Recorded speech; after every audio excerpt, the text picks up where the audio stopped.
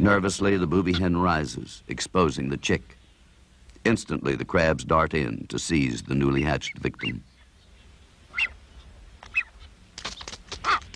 But this time, the action does not follow the usual plot. The booby parents counterattack. Even the crab's hard carapace is insufficient defense against the rapid-fire thrusts of the booby's powerful beak.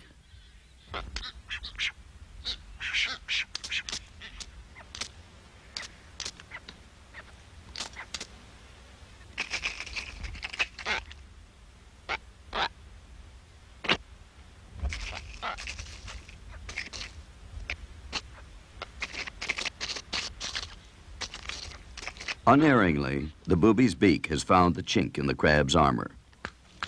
Its damaged claw the price of the ill-fated attack on the nest. This crab, also badly hurt, simply performs a quick battlefield surgery, amputates its own claw. It will be regenerated in the next several molting cycles.